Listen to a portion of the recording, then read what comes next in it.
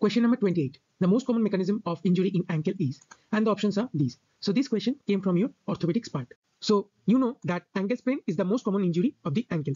Now let's talk about the functional anatomy. So in this figure, you can see the important ligaments of the ankle. Here, the lateral collateral ligament consists of the anterior tibialofibular ligament, posterior tibialofibular ligament, and the calcaneofibular ligament. Now ATFL runs horizontally from the anterior edge of the lateral malleolus to the neck of talus.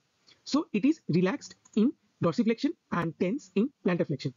Now in plantarflexion, ligament changes its orientation from horizontal with respect to floor to almost vertical. So maximum tension is produced by inversion and dorsiflexion of the ankle.